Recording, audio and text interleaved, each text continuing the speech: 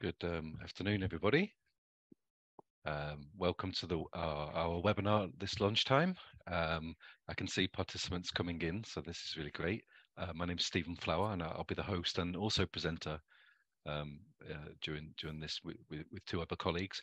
We're just going to wait a couple of minutes, as we always do, for people to arrive and get comfortable. So there'll be some mood music to help us through this awkward minute or two. We have John with us from the cooperative of comedians. There could be we've missed an opportunity here, John, for some warm up, some some I could Tell have us got a joke, somebody John. to do that. Yeah, tell us a joke about co-ops. Yeah. So I'm just waiting for the sign that we're ready to go, and we'll be here for 1 hour. We have some information from Co-ops UK about co-ops, and then three presentations from colleagues that are in co-ops and were freelancers or a mixture of those, and then we should have time for questions and such as well. So just to note, if you do have questions, it'd be great if you could pop them in the chat, or and we can see them, and then we should have time later on towards the end to discuss and interact. Okay. So I think we're ready to go. I'm just looking for the sign from Jennifer. Yeah. We're good to go. Thank Yeah. you. All right. So welcome. Sorry. So today's session is about freelancers uniting and how co-ops, the cooperative model, can help with that. And so, as I say, we've got three organizations sharing their stories, and then before we do that, we wanted to just introduce those three people. So my name's Stephen Flower. I'm from Open Data Services. We're a worker cooperative that we were freelancers and joined together to form a company 8 years ago now. And alongside myself, we have John Gibson. I think, John, the spotlight is on you to wave and say hello. Hello. Hello. And John's from Felt Nout Productions. That's a co-op of stand-up comedians in the northeast of England. And we were together on this webinar last year, John, I think, and John said that my jokes were funnier. So we'll see about that. And also with us today, Melissa McNabb. And I think, spotlight on Melissa. Say hello. I think. Hi, Melissa. And Melissa's from a director of Co-operative, a co-op of freelance software developers, also based in the northeast, same part of the world as John and Felt Nout. So us three, we're going to talk about our stories, about our situations as freelancers, and then joining and forming types of cooperatives.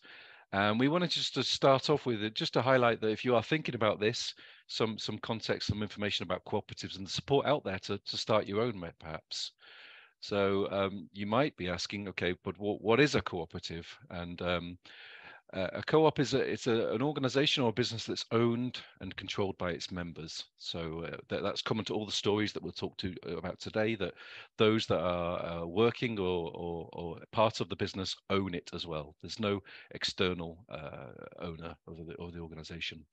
But that type of those type of members could be the customers, could be the employees, as in our case, but it could be local residents forming a co-op, or even suppliers or consortia that form a co-op. So there's many different models to it, and as we can see, there could be pubs, energy suppliers, taxi firms, bookshops, farmers, sports clubs, and like ourselves, software companies, and as we heard from John, comedians as well.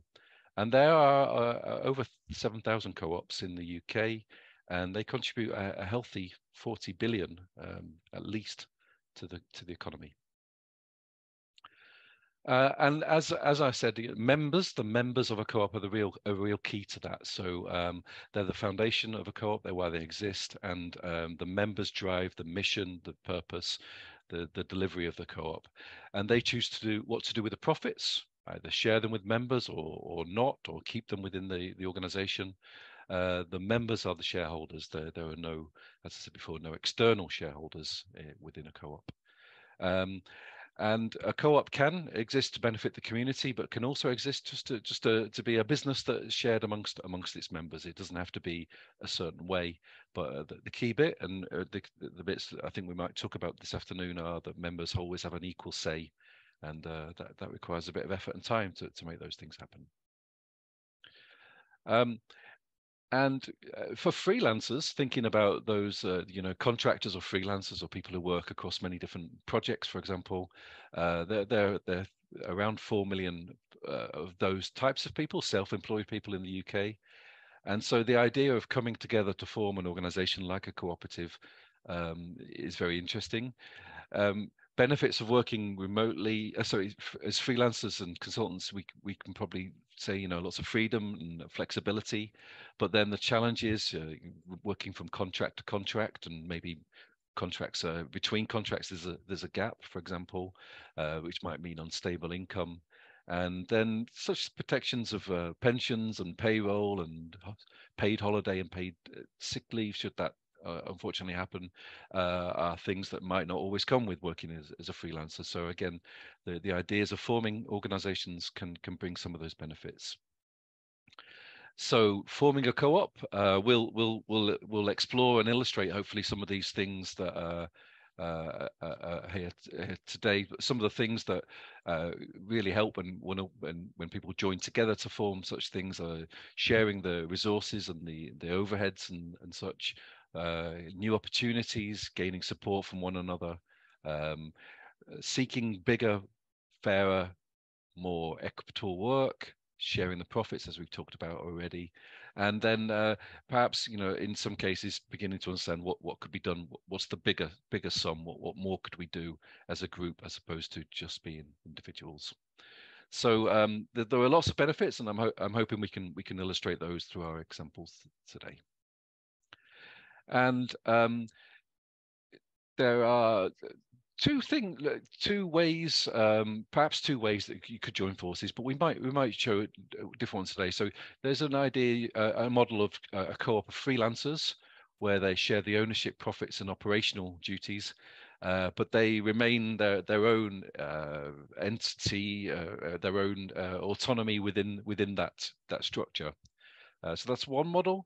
Another model, that this is the one, Open Data Services, our cooperative is where we form a new organization, a business, a limited company, and we become co-equal owners of the business. So don't just think as a co-op of freelancers having one route. There are different ways, and of course Co-ops UK can help you understand the options and support you with that. So if you are interested now or at the end or tomorrow or next week, Co-ops UK is really the good place to start. It's where we started as Co-op Open Data Services. They have lots of resources, and we'll touch on those towards the end of this afternoon's webinar. Okay, that's a little intro about co-ops and freelancers and why and what for. But let's get on to the real side of things. So, Melissa, I think you're going to share your story from Co-operative. So I'm going to stop sharing and then pass to you. Thank you.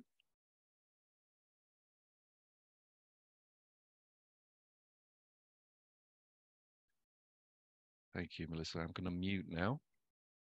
Hello. Can you hear me? Yes, lovely. Great. Thank you.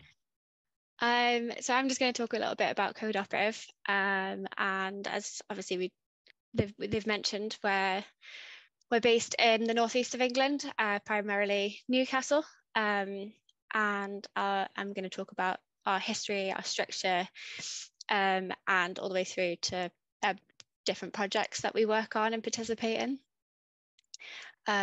So that's ourselves,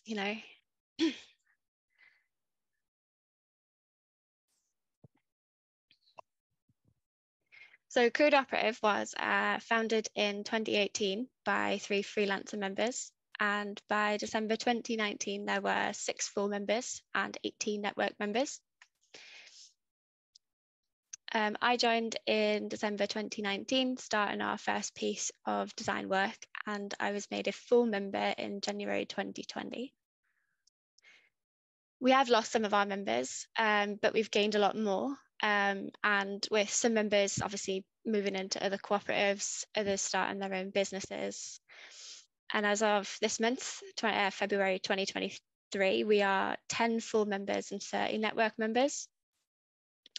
We are a service cooperative, and we are, like I said, primarily based in the Northeast, but we are all over the country. That's the good thing about being freelance, is you can kind of just be anywhere. So we also have members in London, Edinburgh, Wales, and even Paris. So our structure. So we have network members and full members. Network members are members of Co-operatives network. They join our Discord server, usually after another network or full member invites them in. They will have access to a couple of open channels on the server where they can talk to all members and apply for upcoming projects. They generally don't participate in organisational discussions. However, full members are members of Co-operative that participate in projects as well as organisational and strategic discussions. We collaboratively have our own say on how Co-operative functions, and we also get full member benefits, so we have first priority over upcoming projects. We do have quite a unique payment structure. So Co-operative makes 9.52% profit from all projects. We charge the client 5% for connecting them with freelancers, and then handling all of the pre-project prep work. And then the freelancer forfeits 5% of their day rate for using this service. That money then goes to Co-operative, and we keep that to go towards day-to-day running costs.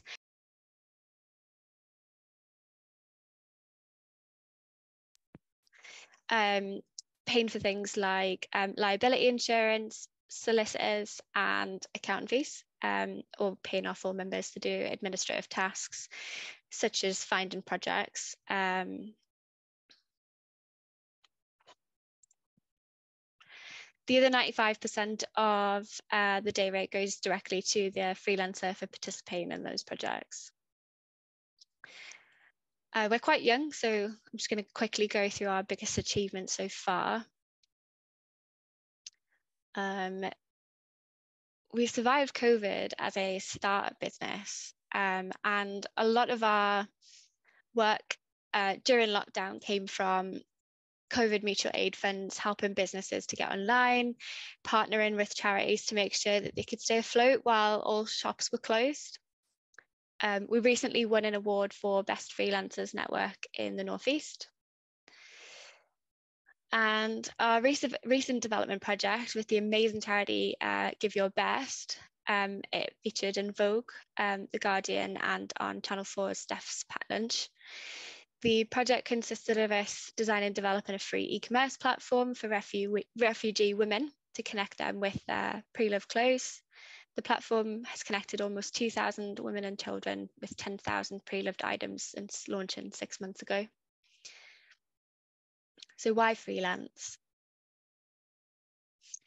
We enjoy the flexibility of being freelance, being able to manage our own time and expectations, whilst also benefiting from cooperating, bidding on bigger projects as a team, and having the support of each other in what can be quite a solo stereotypical job. We do a lot of lending into businesses, filling gaps within those businesses with freelancers. Our members then benefit from participating in projects that they want to within companies and having that extra layer of protection. And subsequently, the businesses we lend to, which are typically other cooperatives, benefit from the lower day rate of a freelancer whilst also not having to hire for full-time positions. It also means that the people we partner with can rely on us for having any type of skill. Most people within the network have different skill sets. Myself, I'm a designer, project manager, and I look after our accounts and finance. Then we have people who can do React, React Native, WordPress. There's no shortage of variety, and if we don't have what you're looking for, that 5% allows us to go out and find someone who can fill that gap. So who do we work with? An example of lending into other cooperatives would be Cooperative Web. So Co-op Web are a Birmingham-based service cooperative, workers co-op, who provide technical solutions. They contacted us for a React developer back in June last year, and ever since we've had a really great working relationship with them, where we help with any projects that they need extra capacity on. We currently have 5 people supporting Co-op Web over several projects, who now list us as a trusted partner. We're also the dedicated tech team for Digital Commons, who are a newer cooperative and specialise in data-driven tools. They currently have 3 tools that we developed with different businesses and are now housed under the Digital Commons cooperative. So firstly, we've got Micromaps, which is formerly CMAP, and we developed this with the Solidarity Economy Association, and it allows cooperatives and communities to visualise their connections with each other. We've got Land Explorer, which we developed with shared assets and helps community development projects find information on land.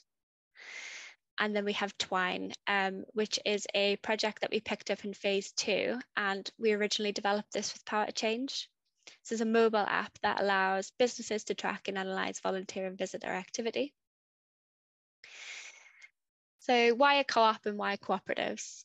I think for us, especially being freelancers, we're averse to the whole typical management structure. But the good thing about being freelance is that you are still your own boss. But by coming together, we're absolutely stronger.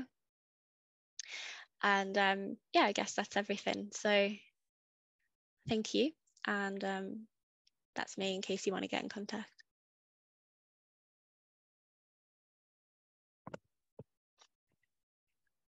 Thank you, Melissa.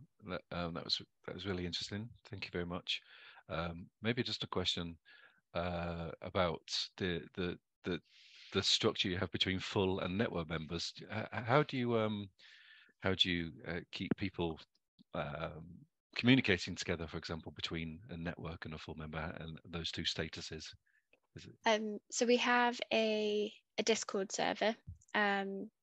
And we have some channels that are shared, some that aren't. We have a lot of organizational channels, and we just post all the time. We talk to each other, and then we do invite everyone to the AGM. So the network members are absolutely welcome to come to that, have their say if they want to talk about any issues that they've been having as network members, without having to get them involved in the traditional. The traditional work, the traditional strike. Sorry, I've lost my words. Do you understand what I'm saying? So yeah, we have, without having to bring them to the everyday running of meetings and all that kind of stuff. Thank you. Yeah, I know it's a challenge we have with open data services as well, about not everybody can be involved in everything all the time. So it's really interesting how you're structuring things. And some people don't want to either. Yeah, like exactly. We do get freelancers who just don't want to. So yeah. And the other question I have before we bring John in was, how did you get to the 5.6%? Was it 9.52%? Oh, sorry.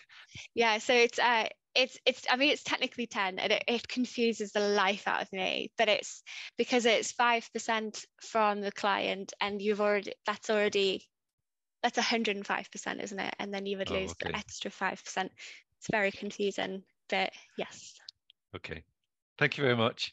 And we'll have chance for questions, I'm sure, towards the end after the next couple. Thank you, Melissa. That was really helpful, really interesting, and congratulations for making it through COVID as a startup. So I think we're going to pass to John now from Feltnout. I think if the spotlights change, and John, you share your screen. Brilliant. Okay, so I'm John Gibson. I'm here from Feltnout Productions, and I'm going to tell you about our journey to becoming a co-op. So this is what I'm going to go through. So who are Feltnout? Why do we exist? what do we do? Why are we a cooperative? Talk a little bit about the cooperative hive and the benefits of working together. So, who are Feltnout? Feltnout Productions are a not-for-profit cooperative of comedians from the northeast of England. And we are collaborating to create more comedy in the area. And ideally, that means more work for comedians. And as far as we know, we're the only not-for-profit cooperative of comedians in the world. And why do we exist? Well, some of you with good memories will remember a little thing called COVID. And in 2020, COVID hit, lockdown happened. And what that meant was all of the venues closed. And I mean, even if you don't know that much about comedy, you know, venues play a key role in that. And so what we ended up doing, a few of us got together and started putting on online comedy gigs. And that worked really well. And we thought, you know what, we can do a lot more than that. So we looked at the problems as we saw it in the Northeast. And first of all, there's very little comedy in the area. It is a bit of a comedy desert in the Northeast. Which means that we've got increased travel expenses for comics because we've got to travel more often than comics from other areas, for instance. And what that also means is that there's fewer events for audiences. So audiences are losing out as well. It also means it's difficult to develop new acts, new talent in the Northeast because there's very few places for them to develop.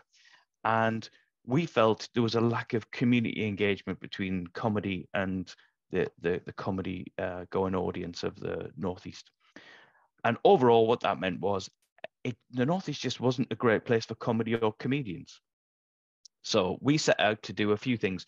So these are our major kind of strands, if you like, to Feltnout. We do comedy, we do outreach, we do heritage, and we are all about the members. So in terms of comedy, we do gigs, and very much we're focused on local gigs for local people by local comedians.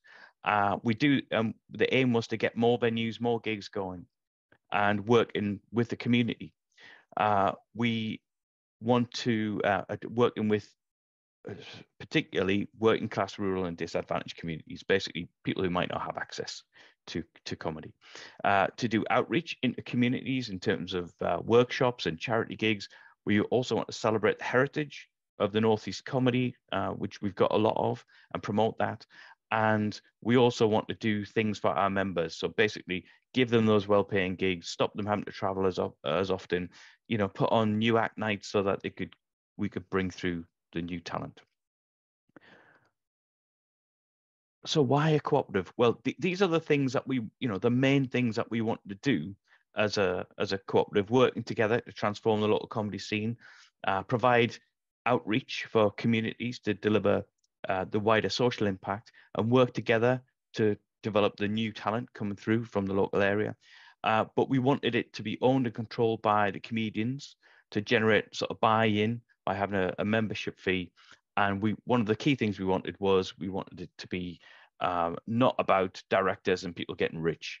It was very much about comedians and the community.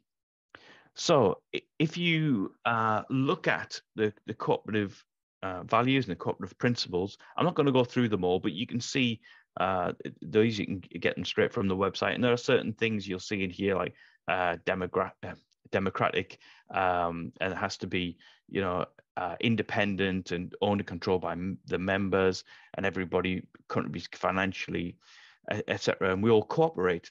And we didn't do this at the time, but I've done it for the purposes of these slides. I've actually mapped what we set out to do against the cooperative values and the cooperative principles, and you'll see there's a fantastic correlation between what we set out to do and what being a co-op means. So that meant we were a really great fit for being a co-op because we matched almost everything. And like I say, I didn't do that at the time, but it's incredible how closely we matched to what cooperatives set out to do. So we approached Cooperative Hive, and Cooperative Hive did a few things for us. So they provide us with support in understanding and completing financial forecasts for getting started. They provide us with support on how to articulate and measure our social impact. But mostly importantly, they provide us support in becoming a cooperative. And so what have we found as the benefits of working together? Well, we get to share our special skills in amongst the comedians. There are professional comedians, but there are also semi-professional comedians with different skills. We've got skills in IT and PR and project management and production. And so we get to share those amongst the community. We've got a Northeast brand now. Felt Nout is a brand, and we've got thousands of social media followers now, and we're getting really good coverage across traditional media as well. And we get to support each other. So we volunteer to help out running gigs, do social media accounts. Basically, the whole running of the company operates on volunteers at the moment. And we get to do bigger contracts. So, for instance, we've programmed a comedy tent for a music festival. We were commissioned by Tyne Archives and Museums to create a series of podcasts, things that we just wouldn't have been able to be considered for as an individual that we could do because we were a co-op. And it's opened up new opportunities. So we got new comedy venues, we got community outreach sessions, and we're generating additional income for our members, which is, you know, one of the core reasons for being there. So how well have we done with that? Well, this is it broken down. So we've generated, this is in 2022. So last year we generated over £60,000 of work for our members. We've given 70 acts in the Northeast paid work across 18 venues, 120 ticketed gigs, over 2,000 tickets sold through our website. Some venues sell their own tickets as well. We've launched the Patreon. We've got 48 subscribers. So these are people giving us money just because they believe in what we're doing. We've launched 11 podcasts from members, and we've given 8 comedians last year their first ever paid spot. So we are seeing those new talent come through. In terms of outreach, we secured £10,000 worth of funding. Again, we couldn't necessarily have done that individually, but as an organization, we were able to bid for that, secured that equipment, which was microphones, speakers, lights, and basically everything we needed to produce a comedy in the box solution, as in, it doesn't matter where your venue is or what your venue is. You don't need to have any fancy setup. We can bring comedy to your venue wherever. And obviously that opens up a whole new set of opportunities as well. We provided a full all-female lineup for the Tyne Theatre and Opera House charity event for Rape Crisis. That's the photograph you can see there. So we did that because we've got the pull across the comedy community to do that. We started the podcast, as I mentioned. We did 22 community workshops in terms of stand-up comedy and giving people the experience of that. And we've got over 5,000 followers across our social media. In terms of heritage, as I mentioned, we were commissioned by Tyne Archives and Museums to create 5 podcasts on historical comedy characters, and we've done that. We celebrate the history of Northeast comedians and comedy on social media, and we also give history talks on local comedians. And for members, well, we've got 57 members of independent comedians. We've providing the podcasting facilities for members. We are promoting members' podcasts across socials. We've got members trained in other disciplines, such as operating sound desks. We run a new Act of the Year competition for these guys. The stand-up comedy writing workshops we've provided to members, and sketch writing workshops, and new act nights so that we can develop people. We've provided headshots to members, professional headshots to use in promotional material, and we've run lots of local gigs which reduce travel and hotel costs for members. And we also film in members' shows so that they can promote them. So what have we found as the benefits of working together as a co-op? Well, we have more work. We generate more income for members, which is a fantastic thing. We've got more clout because we're operating together. And that gives us more clout for doing things like making bids, etc. We've got a stronger brand. So, comedy in the Northeast didn't have a brand. It's just lots of individuals doing their own thing. But now we've got a brand we can stand behind. And we're getting better PR because of that, because an individual comedian launching something, it maybe isn't big news, but if Felt Now gets behind it, we've got the contacts in the media, and we've got a brand that we can put behind it to give people that PR that they need.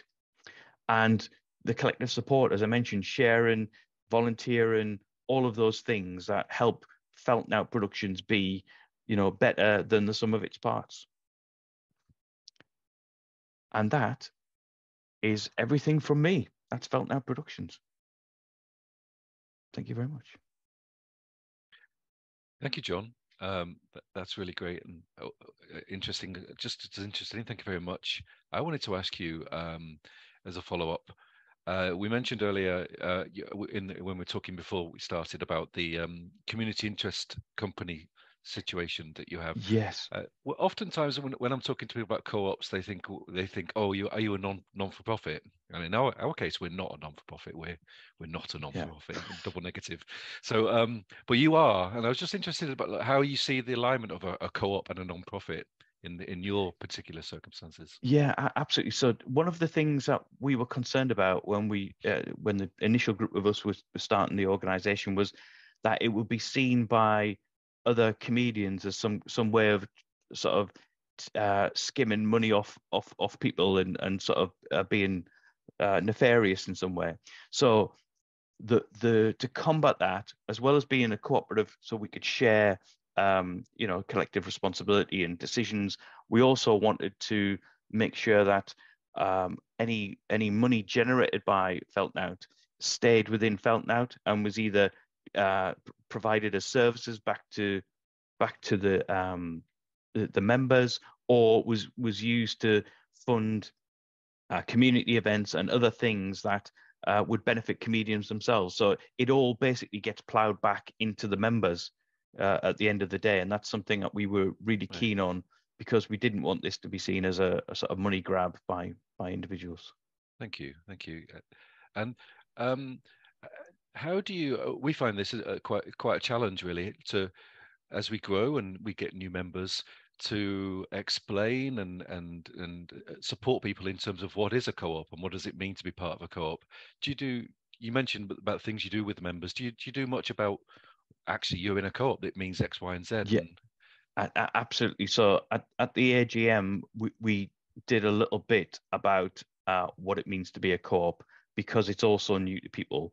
And I think sometimes people need to hear those kind of messages more than once, because it is so new and it's different to what they are used to. So yeah, we did that as part of the AGM to make sure that people understood that the organization is theirs as members, that they had a say in it, that they had could set the direction, they could become directors, etc. Okay, great, thank you. And I have to ask, has somebody done a cooperative comedy routine yet? No, I'm not aware of it, and as you noticed, I didn't either. Still no jokes in my presentation. Okay, on that note, thank you, John. On that bombshell. Thanks. I will talk about open data services now. Thank you, John, and thank you, Melissa, before. And we're on good timing, so we've got time for me to share our story, and then we can have questions and such. So, can everybody see that? Yeah, hopefully. So, I'm going to talk about open data services cooperative. And we are about using data to help to measure change. We've been around since 2015, and we started as 4 freelancers, for people that came together to form a company, and we're now at 25 people. So we've grown steadily over the 8 years into where we are now.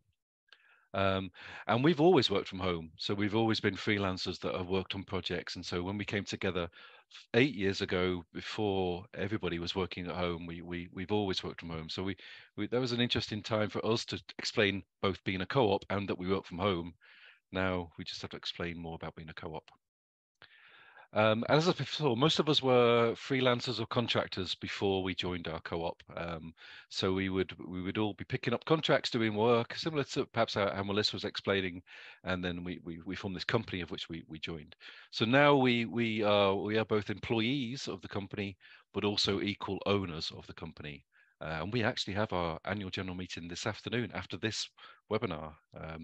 So we have some formality about that, being employees and owners, and also some as I was talking to John, some learning to have about what does it mean to be both these things and in a cooperative.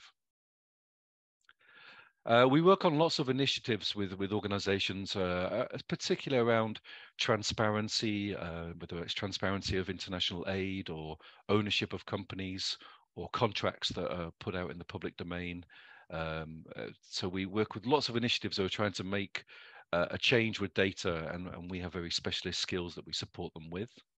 So we work on lots of initiatives, and we work with organizations such as the World Health Organization and the World Bank, and a co-op called Equal Care that has a very interesting model as well. So we work with lots of organizations on many initiatives.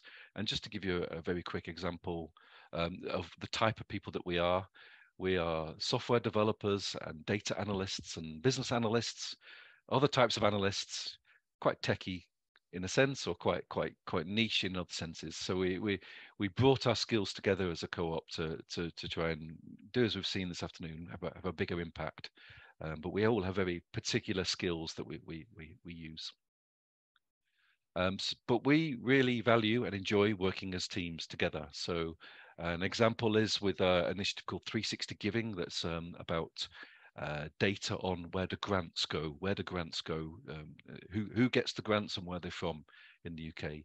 So with them we help standardize the data about grants. That's the boring bit that we do, but then lots of organizations publish data about where their grants go. And so we built a search tool called Grant Nav, which you can find, or I'll put a link in the chat. You can search for grants. So we're behind all that. We're working with the initiatives to make that work and happen. But as I say, the value for us is working as a team in a cooperative way. I should say that in our world that we inhabited before we formed the cooperative, organizations like the World Bank or whoever else, it's always set up for consultants. We need a consultant to come and do this. Here's a short-term contract for another consultant. And we all found that was quite a fragmented, somewhat lonely existence. You might be paid well or whatever, but you know, it's just looking for consultancies and contracts from all the time. We've really worked hard over the years as well to try and change some of these into opportunities for co-ops as well. So we've had some success, for example, with the World Bank, to say, actually, you would benefit from working with a cooperative of consultants than just a single one. So that's an interesting evolvement of our work, I think. But yeah, I think that the real thing that we like to do is pool our skills, all these different skills that we have, these technical skills, and we brought them together in a single organization. And resilience has been a key word for us as well, particularly in the former times of COVID and such things, where we really did stick together through that. So as I said before, we're lots of different technical skills in our cooperative, and we all equally own the business, and we have a share each. What we've found over the years, but what we're really finding now as we get to a certain point, is that all these things that we also need all these other things. We've always had all these other things, like getting money, paying each other, governance, strategy, communications, trainings. But we're finding now we're at this sort of tipping point now where we will need to employ people who do the business things, not just us specialists doing the business things. And I think it's been a really interesting pathway to get there. And I think we'll be advertising very soon for some of those people to run the business alongside our delivery of work. So what are we learning from being a cooperative 8 years in? Well, I think there are three themes that we really value. So one is having a shared understanding of what we're doing, what we're trying to work on, but a shared understanding of what we want from being a business together. And that's something we keep renewing and working on. It's not something you set on day one. As I was talking to John earlier on, we have people coming in all the time, and so we need to renew and understand our understandings. The co-op should reflect what people need. So we have a very good and very progressive parental leave policy, for example. People can take quite a lot of time supported by the co-op off to look after the little ones, and that was a need that came through from our members. So we worked together to form a policy and make sure that would be right and relevant. So the co-op for us should reflect the needs of the people that own it. And key to all this for us is having stability and sustainability. So we have financial models and such things, and we're always looking at can we afford to do X, Y, and Z, or can we afford to stretch and employ more people? So our cooperative wouldn't be anywhere if we didn't think about the sustainability of it. Somewhat obvious, some of these themes, but I think they're key to what we do. To support those things, that we have some really key pillars that we've developed over the years. So I mentioned the policies around parental leave, but many other policies we've developed together as a cooperative. We have chosen to all get paid equally, so we all get paid the same, and then your pay differs according to your full-time employment status. But we have a flat wage. We all get paid the same. But we have, alongside that, we're very flexible in how we work. That's supported by working from home, but also people's lives are different, so people can work flexibly. And key for us, I think there's another clue in the freelance bit there, that everyone who works in our cooperative has a permanent contract. There's no fixed term or anything like that. You're employed by the cooperative. That's it. There's no other alternatives. So we have these things that we think glue together our values. We do also have, this was the joke, we have 8 years of vaguely awkward team photos, which we love. I don't know who this person is. This person isn't part of our cooperative. Maybe it might be one day, but I'm ad-libbing. And we are going to be hiring very soon. So as I mentioned, we're at this interesting point with our cooperative where we will be recruiting people to help us run the business, not just deliver the work of the co-op. So you can join a newsletter or check our website that might come through, and we'll be advertising very shortly for people. So Q2, that's our story about Open Data Services Cooperative. There's quite a lot of support from Co-ops UK, and I think all three of our organisations have benefited from that. Certainly, when we started Open Data Services, we talked to Co-ops UK. They showed us some model rules and helped us form the company, and we really valued that.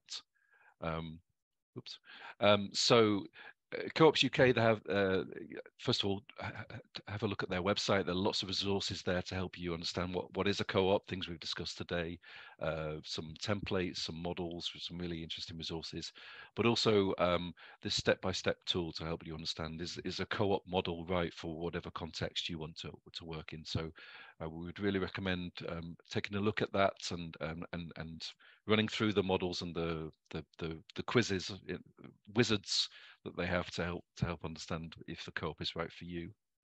And there is also a package available through Co-ops UK in support with the cooperative bank, up to 10 days of support for people to understand their co-op or their development of their co-op and what are the needs and what are the support that you need. I think John, you mentioned something around this with the support you had from a program about developing a business plan or a budget, for example, that might have helped you then do other things.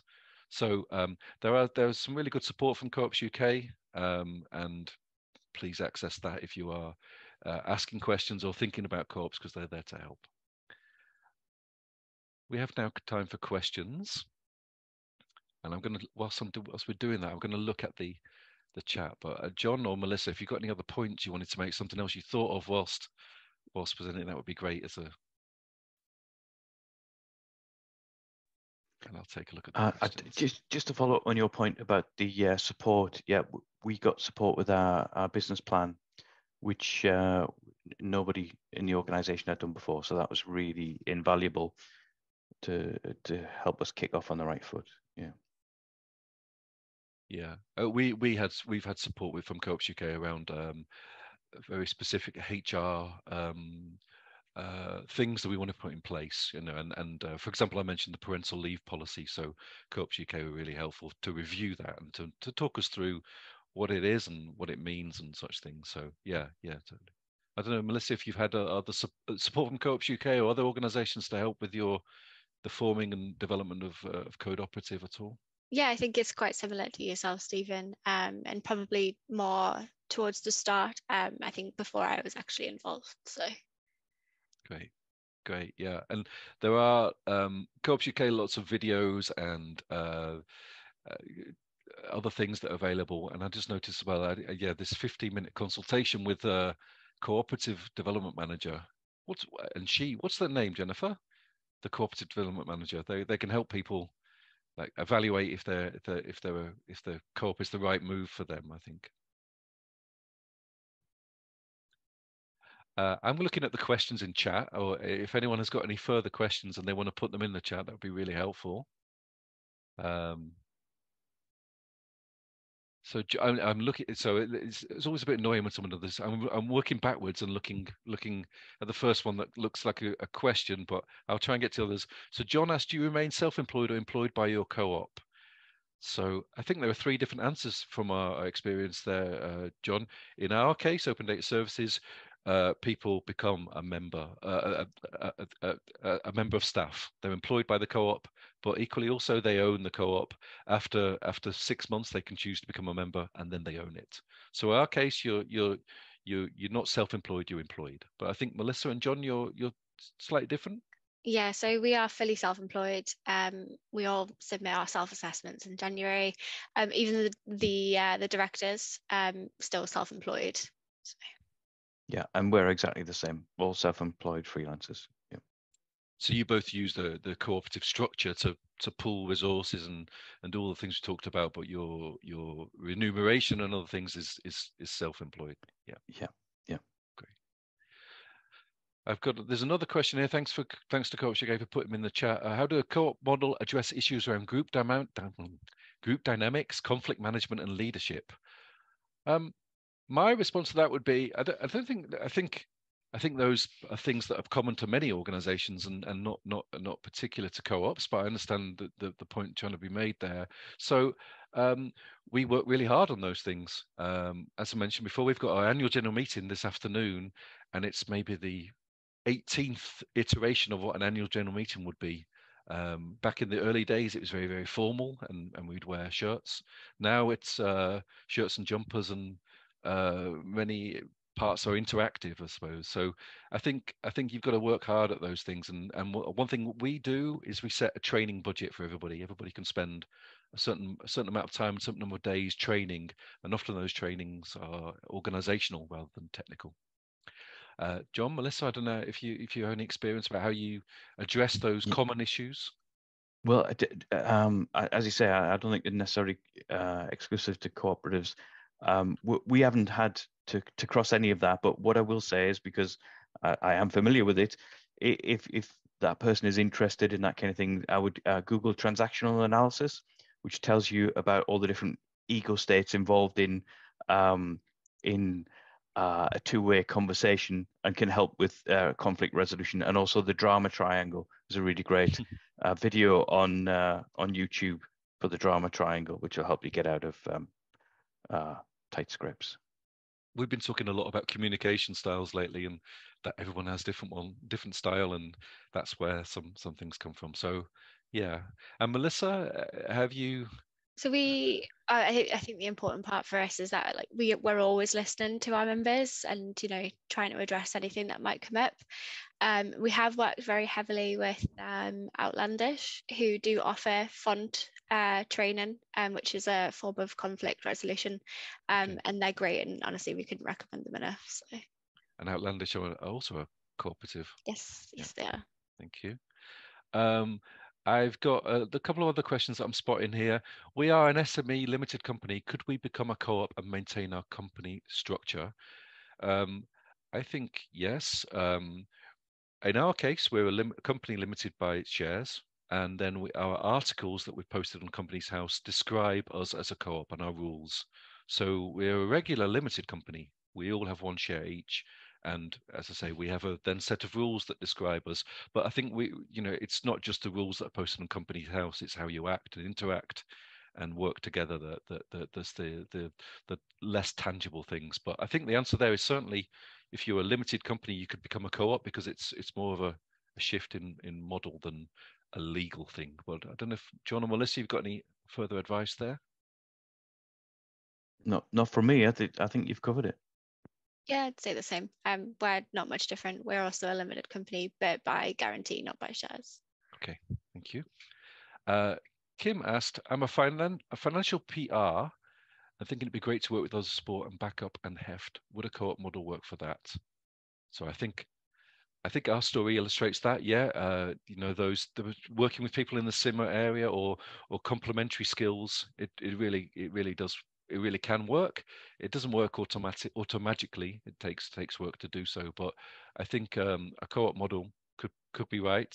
Don't take my advice, but hopefully, Kim, that is true.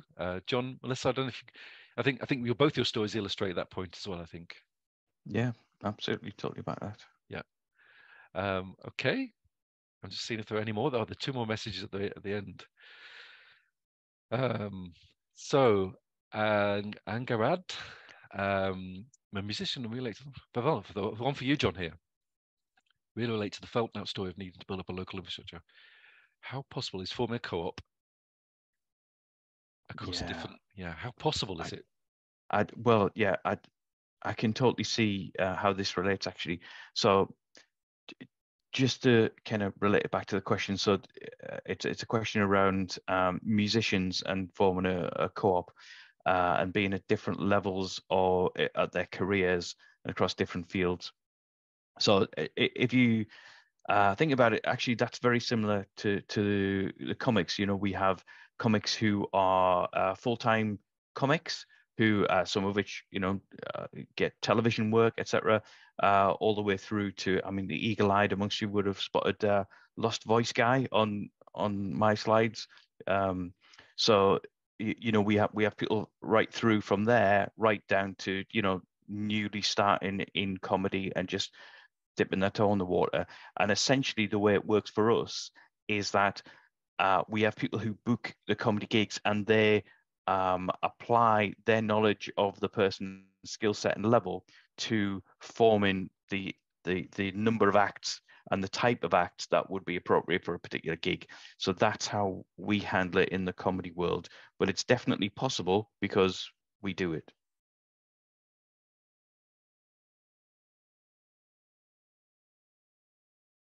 Thank you, Angrid. Thank you. Yeah, thank you, John. And a couple of other questions I see here as well now. Thanks to Coach K for highlighting them.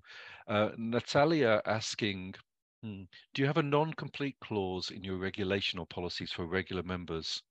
So I think that means perhaps in the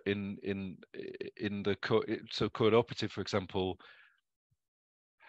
is that a thing where freelancers compete for the same work outside of the co-op, for example, or do you have an agreement with that? And Natalia asked, how does that get explained, if so, or how do people think about that? I think maybe.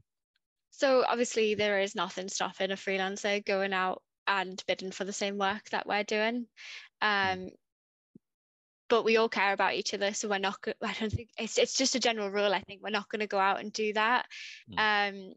Our members guide is quite slim. We are actually in the process of re-looking at that and having a look at all the kind of stuff that's in there. But we just find that obviously most people who are participating are kind enough and happy enough to bid for it as co-operative. So. Thank you. Yeah, could I just add on to that? So from our point of view, it's exactly the same, but actually what we're finding is that individual members may get approached about other work, and sometimes they'll just point them in the direction of Feltnout and say, well, if you want to have that comedy night, just go and talk to Feltnout and they'll sort it out for you. So we're actually finding that the members are basically gathering extra work for Feltnout as well as for themselves. So some things they might do individually, and some things they might say, actually, that's a bit beyond what I'm either willing or able to do, and point them to Feltnout to sort it out. Thank you. I don't think this applies to us. A spin on this one, though, is that when we lose members of staff, we often lose them to kind of clients that we have, or to governments, or the civil service, and I think that's because they see how people flourish within a co-op, and they seek that those people that move on to bigger organizations that are less cooperative in their nature, perhaps. But we don't have any sort of non-complete clause saying that you can't go and work for a client or somebody you've worked with. We welcome that. We think it's great. Okay, I've got the last question here. I think can co-ops function beyond freelancers, such as SME organizations seeking a collegiate approach? So I think the answer there might be in terms of organizations working together as cooperative, which is certainly possible, and there are models that Co-ops UK know of and examples of that, where so it's not just freelancers but organizations in a collective, for example. And I don't know if John, Melissa, you've got any examples, or where you have members that were companies themselves, for example. I don't have any examples. We do have members who have their own company, but obviously that's completely separate from their interactions with Feltnout. Yeah, I think that's the same for us. Like, we have members who are obviously like their own registered business.